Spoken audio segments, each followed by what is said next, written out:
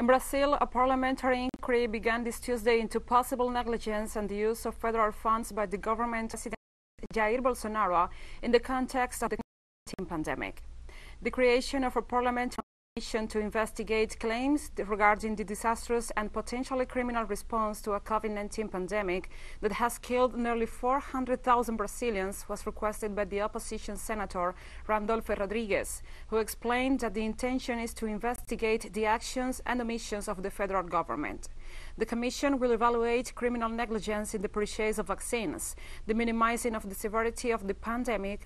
of incentives to adopt restrictive measures, the promotion of treatments without proven scientific evidence, as well as President Bolsonaro's responsibility in the lack of attention to address the environmental crisis in the Amazon and also the genocide of indigenous communities.